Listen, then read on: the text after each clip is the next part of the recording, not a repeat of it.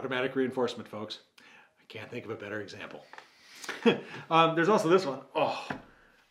My last name is Sane, and Sanes pick their noses. It must be a sort of automatically reinforcing thing. It's when the behavior that you're engaging in produces reinforcers as the result of engaging in the behavior that are not like delivered from an outside source, that maybe it's sensory, maybe it just feels good. Like rubbing my head, that just feels great.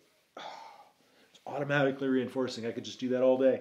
The only reason I stop doing this is because it's socially inappropriate and I get punished if I do this all day long. Better stop. All right. Anyway, so automatically reinforcing things is just that when the behavior itself produces the reinforcer. Oftentimes nicotine produces an automatic reinforcement sort of scenario. People go, well, you can extinguish cigarette smoking. Really? How?